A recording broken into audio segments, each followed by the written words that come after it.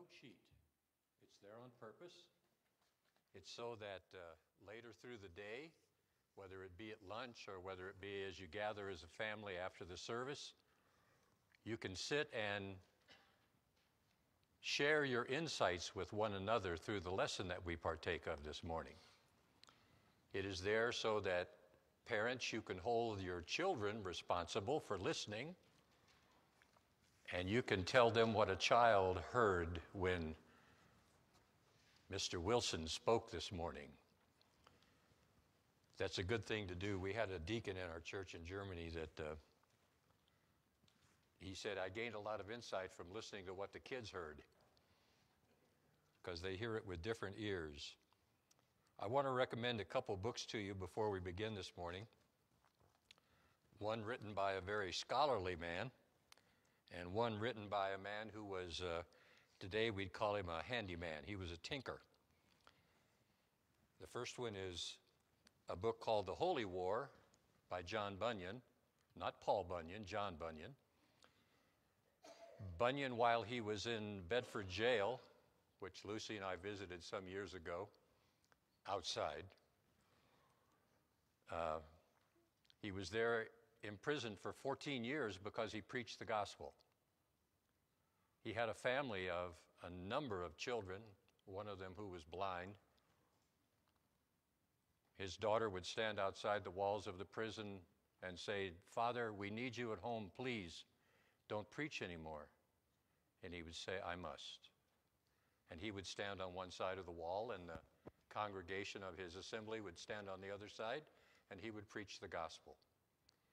But during that time, the 14 years that he was jailed till there was a new king or a new queen in England, Bunyan wrote a book that is probably the single greatest bit of English literature ever written outside the Bible, called Pilgrim's Progress.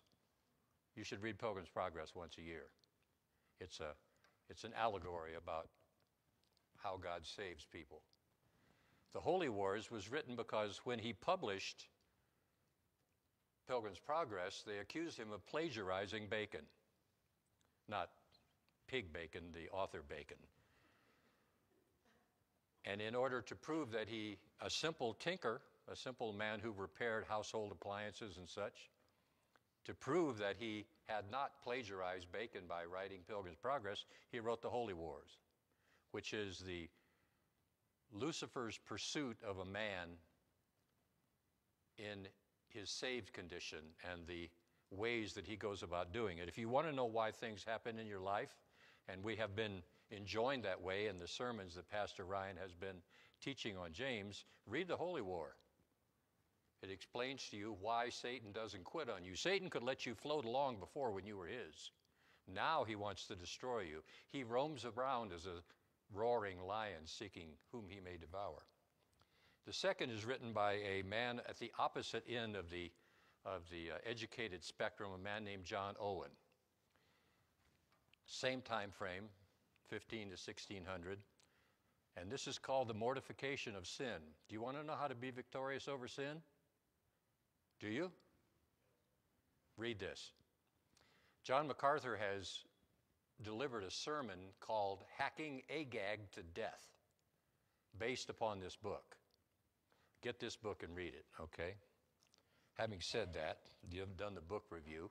Stand, if you would, and turn with me to the 10th chapter of John, and we're going to visit a familiar passage this morning. We're going to go back to something we learned a while ago, but it needs repeating. And I want to read to you starting in verse 22 through verse 30. Jesus is speaking. It says, at that time, John gives us a demarcation between what in chapter 10 happens first, and then at that time, the Feast of Dedication took place. Now, let me fill in a little bit of information for you at this point. Around the same time that we celebrate what we call Christmas, the Jewish world celebrates Hanukkah. This is Hanukkah, the Feast of Dedication. This is not a religious holiday in Judaism.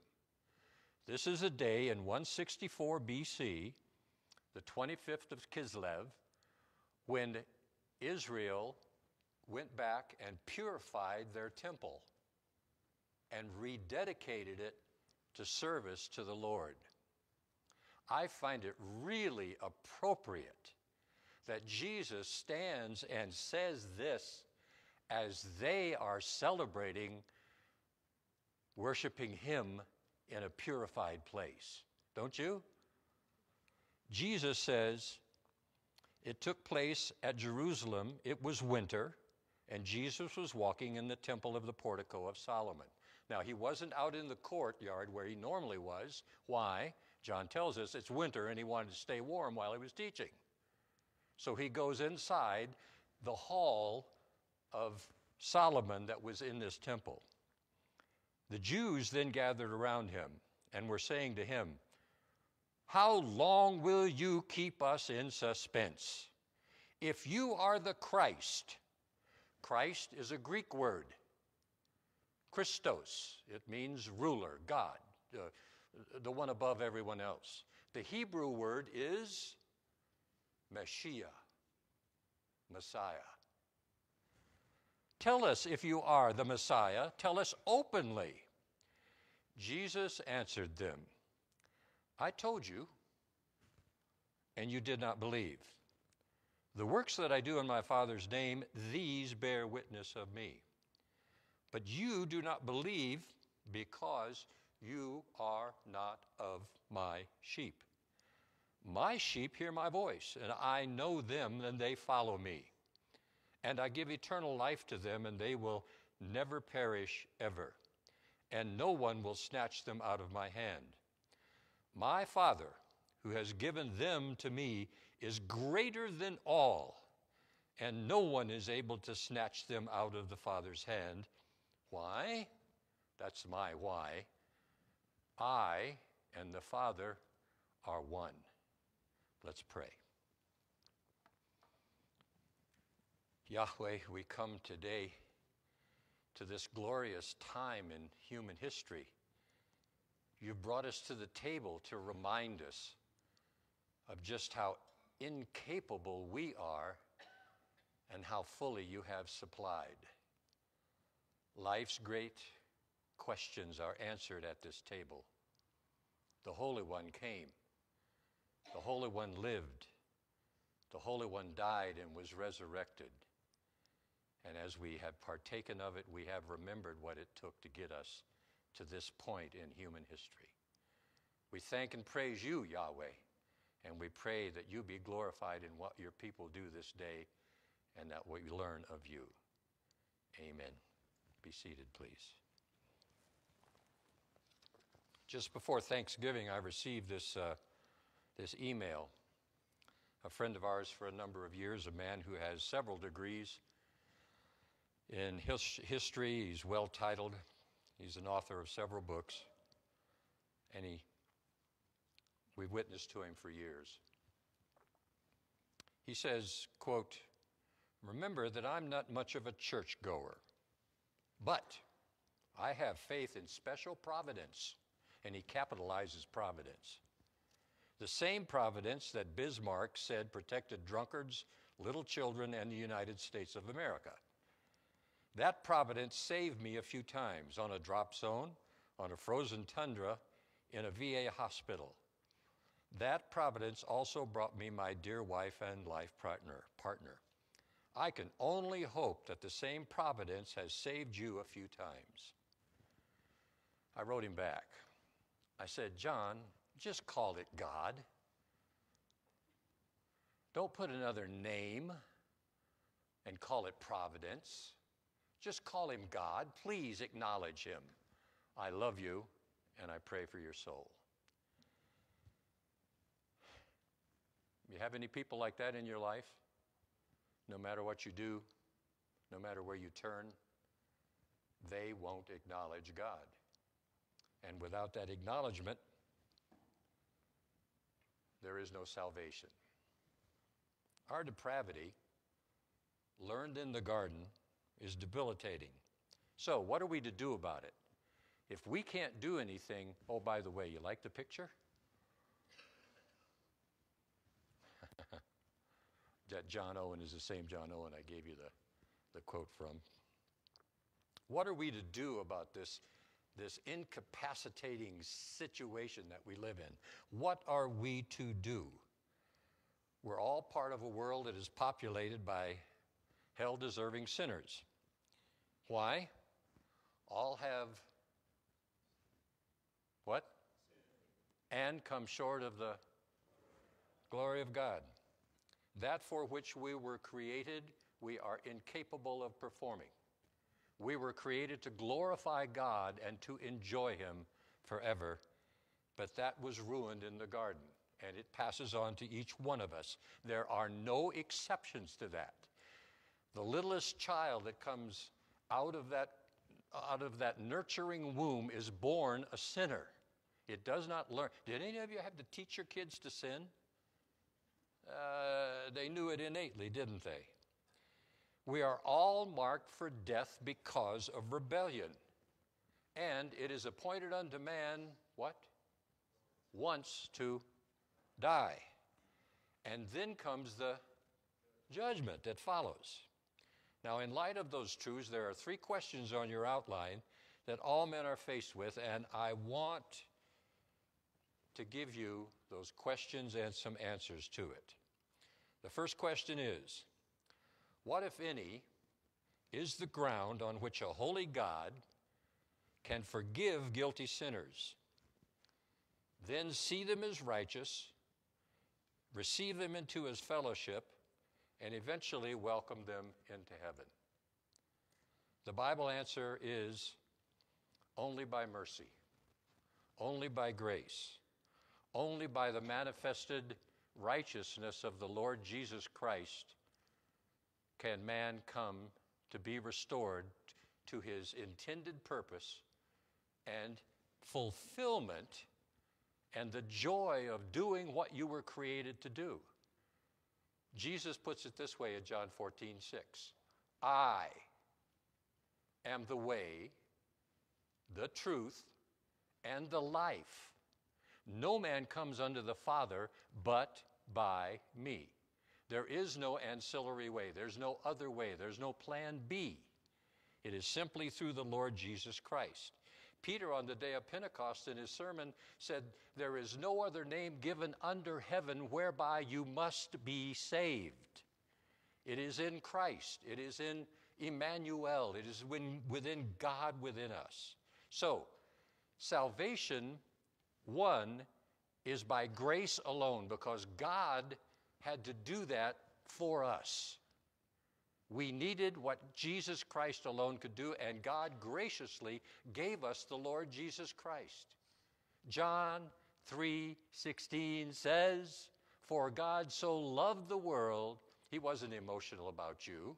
He did what you needed. That's love. Love is a verb. It's doing something. You can tell your wife or your children that you love them day in and day out, but until you prove it by your actions, it's simply a word, right? God loved us, and He did what? He gave. And who did He give? He gave us the Lord Jesus Christ. So, it is sola gratia, by grace alone, that we are redeemed. Okay, what then? The next question. By what means does a hell-deserving sinner receive this grace? Paul explains simply in the first chapter of Romans. In chapter 1, in verse 16, he says, for I am not ashamed of the gospel, for it is the power. It's the dunamis. We get our word dynamite from it. It is the power of God for salvation to everyone who believes, to the Jew first and also to the Greek. For in it, the gospel, the righteousness of God is revealed from faith to faith, as it is written, but the righteous one will live by faith. Later on, he writes Ephesians, and in chapter 2, he says in verse 8 and following, for by grace, sola gratia, you have been saved through faith, and this not of yourself, it is the gift of God, not of works, so that no man may boast. For we are his workmanship, created in Christ Jesus for good works, which God beforehand prepared so that we would walk in them. By faith alone, sola fide. That grace, sola gratia, that God gives to us is applied to us in faith, in sola gratia, in sola fide, which he grants to us.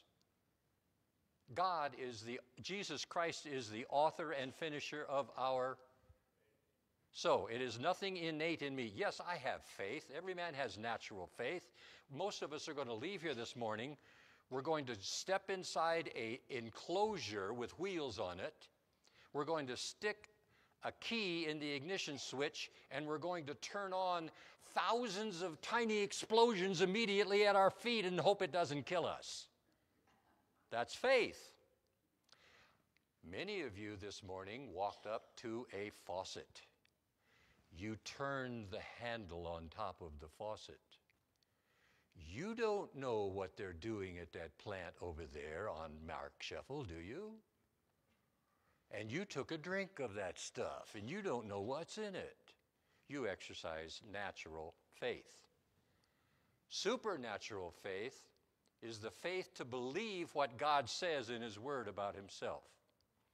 And you do not have that lying nascent within you potentially, and then one day you magically exercise that thing.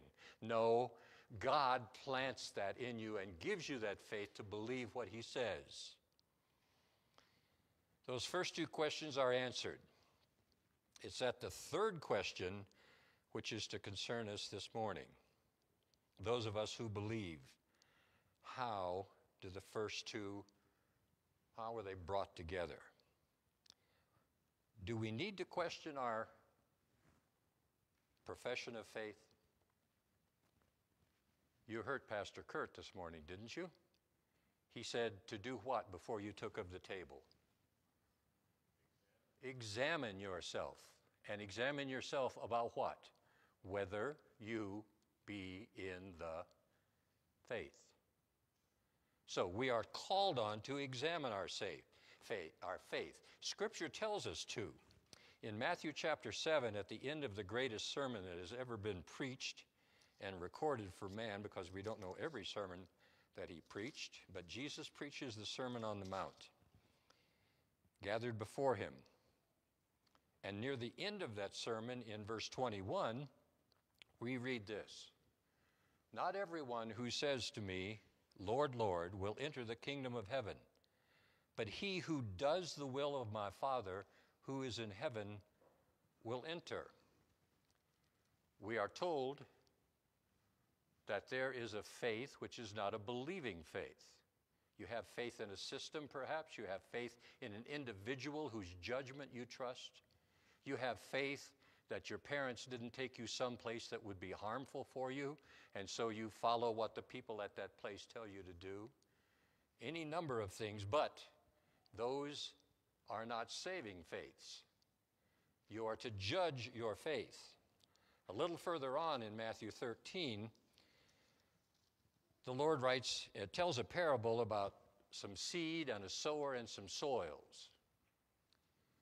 The judgment there is of temporary faith, not empty faith, not vain faith as in the first case, but temporary faith. He says, starting in verse 18 of Matthew 13, "Hear then the parable of the sower." This is a parable about who? The sower. Not the seed, not the soil, not the crop, but the one doing the sowing. "When anyone hears the word of the kingdom and does not understand it, the evil one comes along and snatches away that which has been sown in his heart. This is the one on whom seed was sown beside the road. And the one on whom seed was sown on the rocky place, this is the man who hears the word and immediately receives it with joy. Yet he has no root in himself, but it is only temporary. And when affliction or persecution arises because of the word, immediately he falls away. And the one on whom seed was sown among the thorns, this is the one who hears the word, and the worry of the world and the deceitfulness of wealth chokes the word, and it becomes unfruitful. Beloved, please hear me. You're going to hear this word this morning clearly and simply proclaimed to simple people by a simple person. Will everyone respond the same way? No. Many of you sat for many sermons, many Sunday school lessons, the witness of dear faithful people telling you constantly, and you did not respond. A lot of things are going to hold you off from that. Jesus describes 3 of them here, which include most of mankind.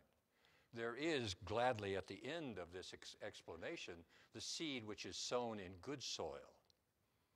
He's talking about the gospel being indiscriminate. I like to tell people that when they evangelize, it's like having the flu. Just go ahead and sneeze. Go ahead and evangelize. It's not up to you to determine where it falls. And the gospel is indiscriminate. You live the gospel every day by your actions and occasionally with your words, right? Go ahead. Let God take control of what he does with that seed when it hits the soil that he has directed it toward. So there is empty faith, there is temporary faith, and believe it or not, in James chapter 2, there is a third kind of faith. Verse 17, listen to it. Even so, faith, if it has no works, is dead by itself. But someone will say, you have faith, I have works. Show me your faith without the works, and I will show you my faith by my works. You believe that God is one? Oh, that's good. You do well. The demons also believe and shudder. I can think of 3 occasions when Jesus approached a demon, and those demons immediately recognized who he was, and those demons are lost.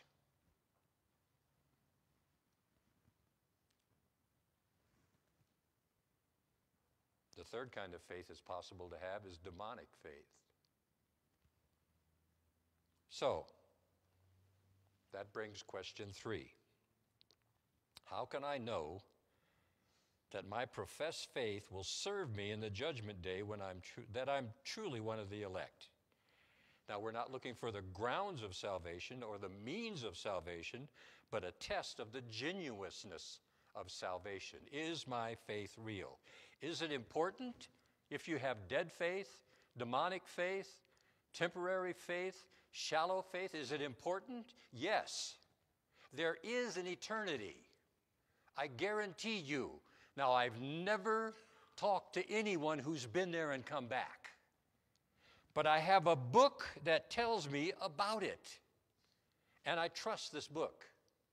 I trust the author of this book. You say, well, it's just a book. Who can believe that stuff? Okay, you take your decision when we die, and I'll take mine. Which do you wish?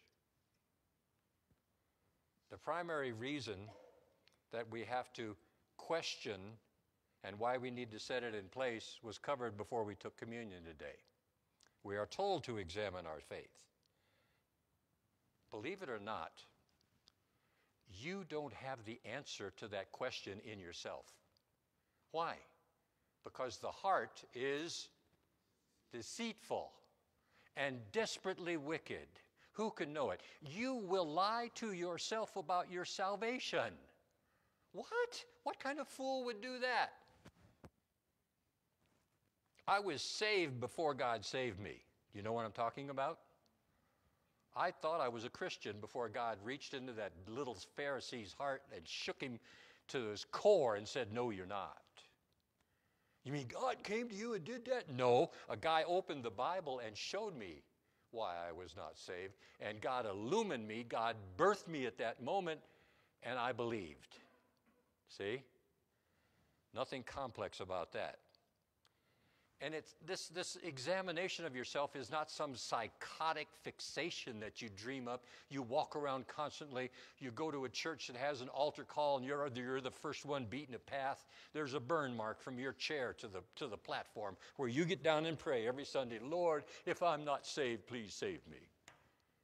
It's not that. But when God moves on your wretched soul, you'll know it, because salvation is knowing. It's not some mystical thing that happens and you have to hope from that point on. No, I have the surety of the Word of God that I am a child of God, and I have the Spirit. We started Romans 8:9 this morning, right? If any man have not the Spirit, he is none of God's. It's that simple. How do I know I have the Spirit? Well, you speak in tongues. No, I ain't going to say that. Okay? That's not how it happens. I don't lay on the floor and babble. I beg you, if you can answer and ask with any honesty at all, ask yourself this question. Your eternal soul rests on the answer to that question, because there is an eternity coming, regardless of what some of the people that believe in reincarnation and those other weird theories want to believe in. So, that brings us to our text in John chapter 10. You knew we'd get there, didn't you? Had to get there eventually. And you have to ask yourself, am I one of his sheep? There are 3 points to answer that question. There are the marks of a sheep, the privileges of a sheep, and the actions of a true sheep of God. And these are God's words, not mine. Verse 26 tells us a distinguishing mark of John 10. But you do not believe because you are not of my sheep. The religious ones in verse 24 had said, come on, don't keep us in suspense. Tell us openly you are the Christ. And Jesus answers them. Listen to the two points that prove from Jesus himself. I told you, that's witness number one. I told you I am Christos. I am the Christ. I am Mashiach. I've told you that. Secondly, the works that I do. Now, how many witnesses are required in Judaism for a thing to be true? 2. Not one witness, not one eyewitness, but 2. Jesus gave them the 2 things that are necessary, and they still did not believe. These 2 witnesses can free a man, or if he does not believe, they damn a man. Because to reject the words of Christ and the works of Christ is to guarantee yourself an eternity in damnation.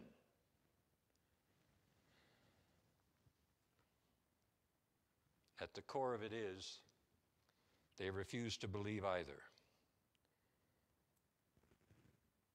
You come to this church, and I guarantee you that when you come to this church, you'll have these witnesses born on you constantly. What did God say, and what does God do? Every one of you has access to both of those. A matter of fact, if you take your next breath, you have the witness of what God is doing in you. When did you learn to breathe?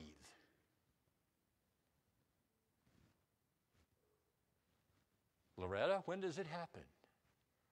You know, right? Yeah. And if you don't breathe, what does the doctor do? On that little hiney that just came out, right? Breathe. No one has to tell you to breathe, to take your next breath. They didn't lack testimony. They didn't lack evidence or affirmation. They lacked faith. In verse 26, we're told that. You do not believe because you are not of my sheep. A believer, a true sheep, is marked out by them embracing fully Jesus as the Christ, the Son of God. Salvation is cognitive. You know what you're doing. He doesn't act you. He doesn't ask you to do something that doesn't look like anything you've been doing around you. He simply asks you to believe the evidence. Jesus told of his crucifixion. Peter looked at him and said, "Lord, not you." At the end of John 6, Jesus gives the witness, and most of the people around him leave. And Jesus looks at the disciples and says, "Are you going to leave too?" You remember Peter's response? "Lord, who shall we go to? You alone have the words of life." That's a believer. Faith is believing what Jesus said about himself, and it is evidenced by his works. The most used title by John in his gospel and in 1 John for someone that is truly saved is believer. Isn't that a marvelous thing? Go through his gospel. We call ourselves a lot of things: Christians, the saved, the born again. The biblical word for who you are this morning, if God has saved you, is you are a believer. And that's important, because then we give definition to what it is that we believe. And that's why we come and we do Bible study, and we open the Word of God, and we let it teach us what it is to be a believer, so that we have better definition of that. I'm 81 years old. I've walked with the Lord for 72 years. Sometimes it's been a great journey. Other times it's been back to the woodshed. You know what I'm talking about? But I know him better today than I did on September 5th, 1952. I know him better. And I love him more because he loves me. Let me reduce it further even. A believer is one who lives a life molded by what they believe. Now we're getting into the show me your works end of what James is going to tell us. You will act out what you believe. Is that true? You're not going to act different from what is at your core. It's going to be that action which is taken, which exhibits itself, which becomes a life witness. I don't believe in a God of my own concoction, my own imagination, like the calf at the foot of Mount Sinai, but in a God of Scripture. And it changes me into his image. You see, the only way I know him is from this book. He gives definition. Yes, he witnesses to the lost world in his creation, and I can enjoy that as well, but I learned of him from this book. So you say, I want to be a better Christian. What do I do? What's the first thing I tell you? Read your... It's his book. It's the Heilige Schrift, the holy letters in German, the Sacra Biblia in Latin, okay? It's the books. And what are the books about? No, it's not about you. It's about him. And when I understand him, I understand me. Honestly, I know that there but for the grace of God go I.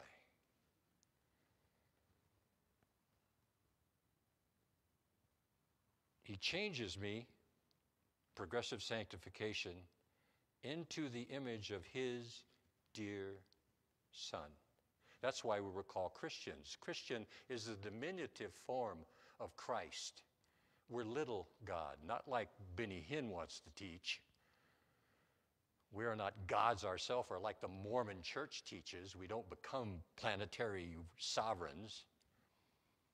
We are believers. And notice in verse 30, he says that he describes this union of he and the Father and us. He says, I and the Father are one. And that's in the neuter case. He means we're one thing. He's saying we're one things. And these Jews knew exactly what he was claiming at that point. Jesus is claiming to be God. And he's answering the question back in verse 24. He's just pointedly telling them, I'm God, the Father and I are one. We are one thing. And how do I know they believed it? Verse 31. The Jews picked up stones again to stone him. Jesus answered, I showed you many good works from the Father. For which of them are you stoning me? The Jews answered, for a good work we do not stone you.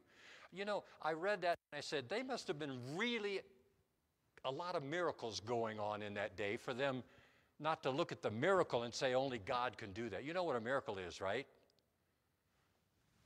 God doing this. Messing in the natural. Okay? And making something that shouldn't happen, or something you don't imagine could happen. They must have been really, because look at what they said. For a good work we do not stone you, but for blasphemy, and because you being a man make yourself God. Why are they going to kill him? Because he claimed to be God. Was he God? Yes.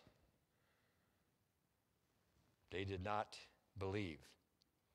We believe what he said about himself. We believe what he said about his works. Back in verse 14, he gives an example in 14. He said, I'm the good shepherd, and I know my own, and my own know me, even as the Father knows me. And I know the Father, and I lay down my life for my sheep. And I have other sheep which are not of this fold. I must bring them also, and they will hear my voice, and they will become one flock with one shepherd. Do you believe what Scripture says about Jesus? Do you believe Jesus is God? Do you? You should have jumped up and yelled, yes, at that point. We're too reserved for that, right? If you truly believe that, you will live that way. If you don't live that way, you don't believe that.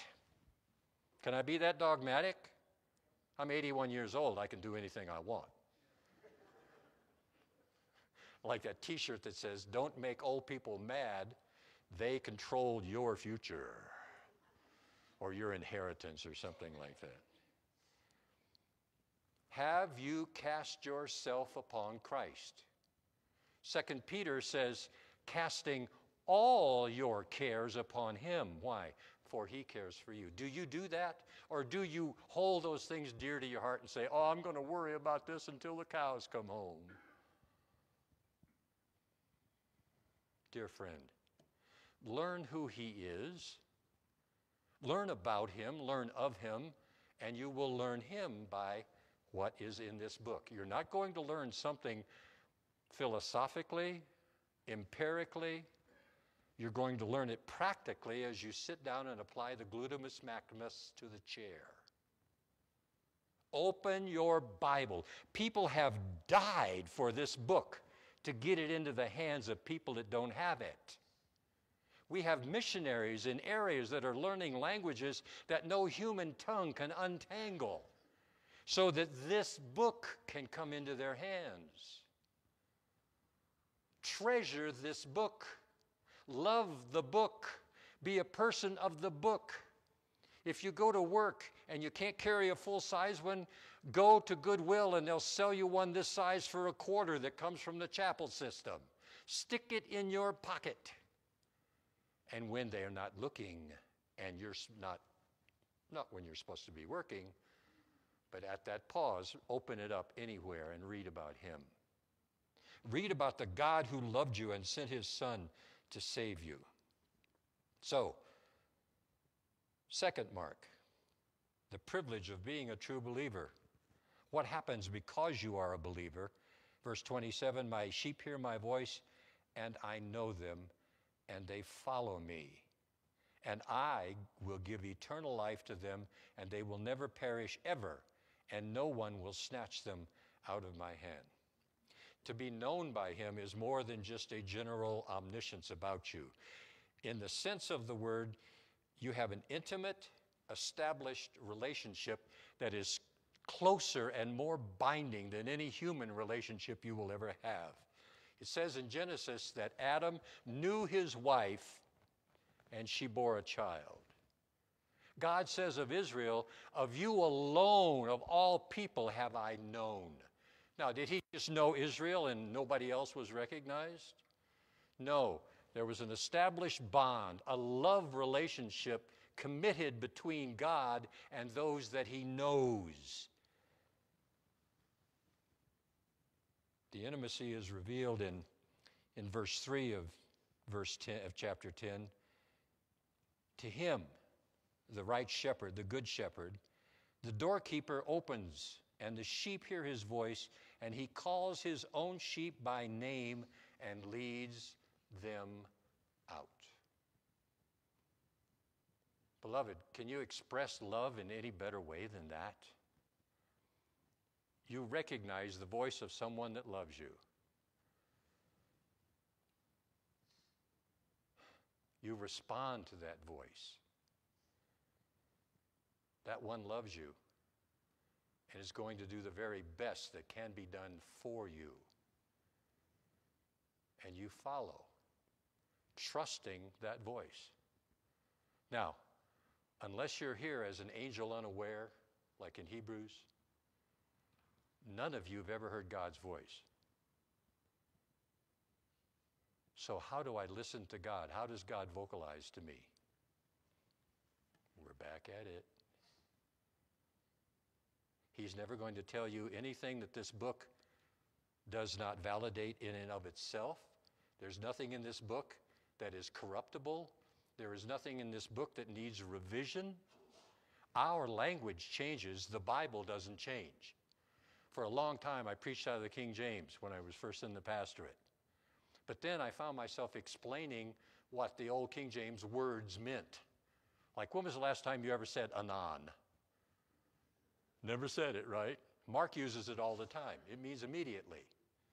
I found myself using the King James and explaining, and I looked at a New American Standard, and it says what I was explaining. So I switched to the New American Standard.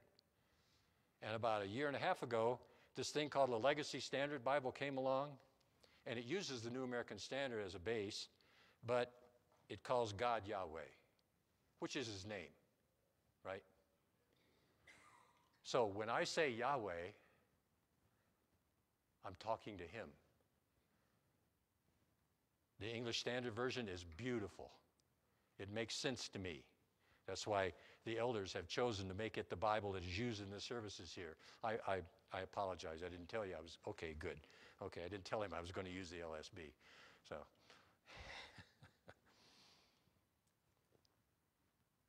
are you secure in Christ? That's not rhetorical. Are you secure in Christ? How secure? God's hand. The sheep are in it. Jesus' hand. The sheep are in it. Who can get you out? When we get to the end of chapter 8 of Romans, Paul's going to make this remark. What shall separate us from the love of Christ? And then he gives us 3 verses of everything you can imagine, and at the end he says everything else. You can never be lost once you are saved. Do you understand that? What harm can come to you if you are God's sheep? None. Peter says, if they kill you because of your faith, duh. He doesn't say that. That's what I refer to.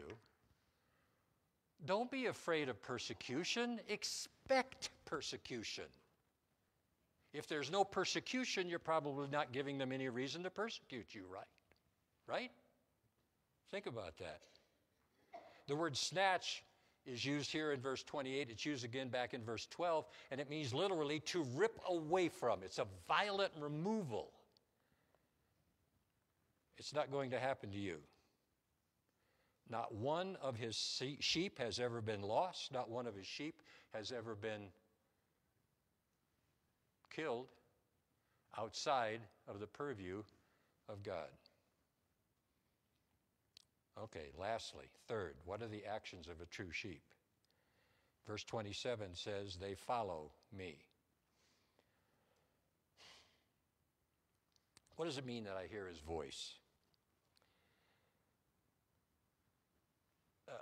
In those days, when the Bible was written, the shepherds would have flocks that most of them were hired to watch. Some were family treasures, and they were hired to watch. And when nighttime would start to come, they would all go to a central corral built out of stones.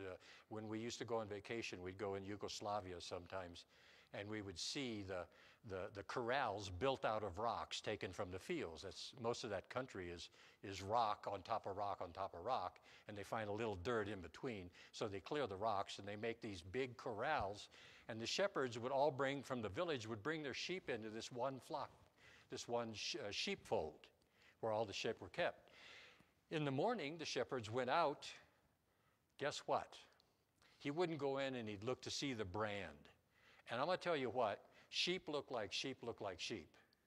Pretty much. You know, there are some with a Roman nose, you know, and other things like that, but it's pretty hard. So how do you get your sheep out? You say, hey, sheep. You know what he did to me? He said, Howard, did I hear his voice actually? No. But he said, when he walked up to Lazarus' tomb and the scent wafted out, proving he was dead, did he say, come forth? What was the first word he said? Lazarus. Why did he say his name? So that everybody wasn't resurrected. No, but we know that. But Lazarus was one of his sheep. Lazarus knew the voice. The sheep knew the voice of the one that loved them and cared for them. Read Psalm 23 and see what it's like between the relationship between a shepherd and the sheep. Each of his sheep hears him speak. I want you to be assured at this point, if you are one of God's sheep, you will be called. I don't know when it'll be. Some of you are when, how old was Calvin? 6. God called Calvin at 6. Ken, how old were you? And how old were you when God called you? Okay. Anybody here saved when they were over 50? Wow. 45. Okay. I don't know when God's going to call you. It's not chronological. He does. That's the main thing. He does. But if you don't hear his voice, if you open the Word, if you open the Bible, and it's dead dull, if it's all grammatical, if it's all theoretical to you, there might be something wrong with what you're saying you are. And at that point, you know what you do. You call out to God. God, be gracious to me, a sinner. Admit what you are and admit who he is, according to what is in his word. Do you guys remember a lady named Lydia in Acts 16? I'll leave you with this one. Acts 16 and verse 14. I knew a lady in Kaiserslautern, Germany named Lydia. She was Greek from the city of Thessalonica. We used to take our singles on Saturday night after we'd fed them, and we'd take them downtown to eat ice cream, and she had an ice cream parlor. And she'd always ask, well, what are you reading in the Bible now? And one night, one of the young men said, we read about you today in the Bible. She said, what? Me? And he opens the Bible in Acts 16 and says, is that your name in verse 14? She said, yes, I am Lydia. And she said, look, my hometown is Thyatira. Thyatira, same name, same town. It says a seller of purple. She sold ice cream. Some of it was purple. Okay? She was a worshiper of God. Whoa. She was listening, whose heart the Lord opened to pay attention to the things spoken by Paul. So, if the Bible's dead to you, if God is dead to you, beg him, open my heart, call my name. Please, Lord, do that. Let's pray.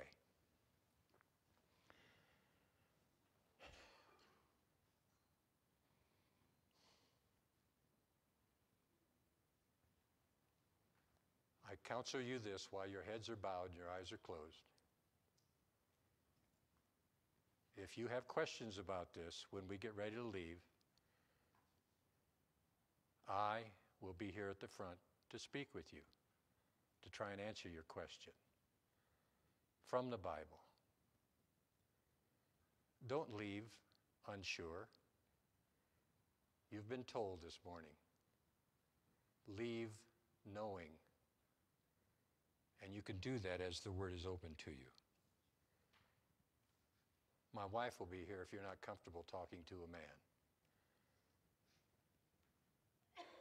Yahweh, we thank you for the salvation you've worked in our hearts. We thank you for one day calling us. We thank you for the goodness and the mercy and the love that is spread abroad in our hearts. And we pray that be true for any that are here without Christ this morning. Use these simple words from this broken vessel, restored to youthfulness and wholeness by your grace. Bring that person to you, Father. In Christ's name, amen.